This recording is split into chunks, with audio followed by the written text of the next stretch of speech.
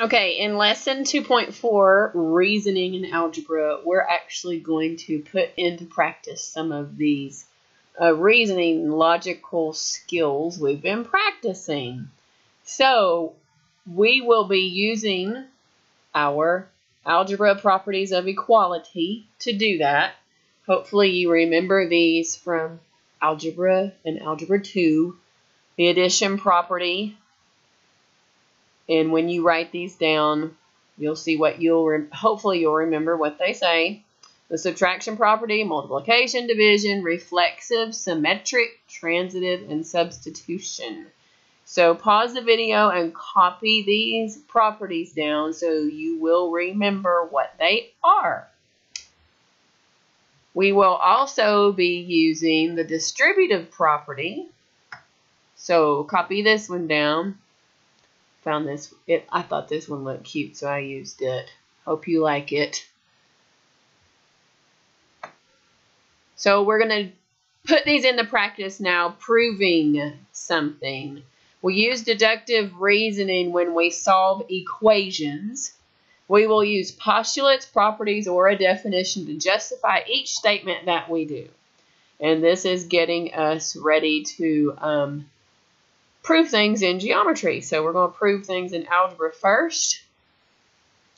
So if we take a look at these angles, we're going to solve for x and justify each step that we do. The measure of angle AOC is 139 degrees. I should have put a degrees right there, but I didn't. We know that AOB is x, and we know that BOC is 2x plus 10. So, knowing that, here's our proof. The measure of angle AOB plus the measure of angle BOC equals the measure of angle AOC. And that is our angle addition postulate that we learned back in chapter 1. This right here is our proof, what we're using to say this. X plus 2x plus 10 equals 139 is our substitution property. We substituted in those values for the angles. 3x plus 10 equals 139. We simplified. 3x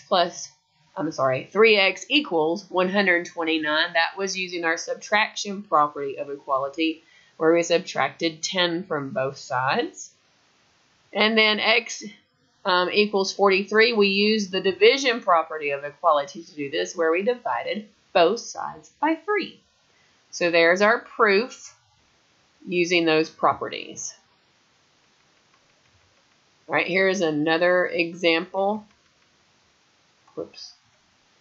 Sorry for my little boo-boo up here. I can erase it right off. Like magic. Ha. So we're going to solve for y here on this and justify each step. We've got a segment that it's called AC. It equals 21. AB is equal to 2y and BC is equal to 3y minus 9. Now, none of this is anything we haven't done yet except for proving how we're doing it. We're justifying it using our postulates or properties, telling each step and exactly what you use to complete that step. So AB plus BC equals AC. That's using the segment addition postulate. Talked about that last chapter. 2y plus 3y minus 9 equals 21. That's the substitution property where we were told right up here what each segment equaled. 5y minus 9 equals 21. We simplified. 5y equals 30. We used the addition property of equality that time because we added 9 to both sides. And then y equals 6. That's using the division property of equality where we divided both sides by 5.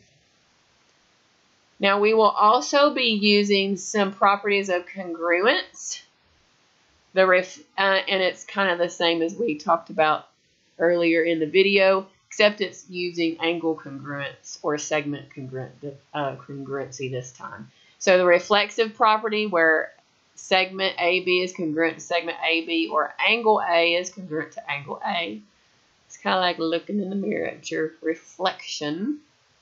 Symmetric property If segment AB is concurrent to segment CD, then segment CD is concurrent to segment AB. And so forth and so on. You can read these as you copy them. And also the transitive property. So you can pause the video and copy those. And then we will use some of these to, we'll actually practice telling exactly what property it is when you see some problems that look like this. So angle K is congruent to angle K. That's the reflexive property of congruence.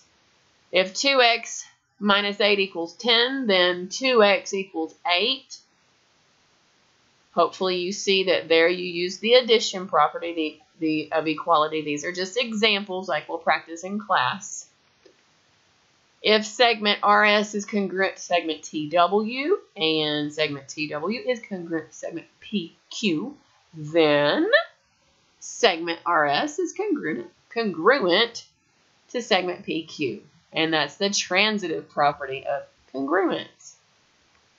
And this one, if the measure of angle A equals the measure of angle B, then the measure of angle B equals the measure of angle A. And that's the symmetric property of equality.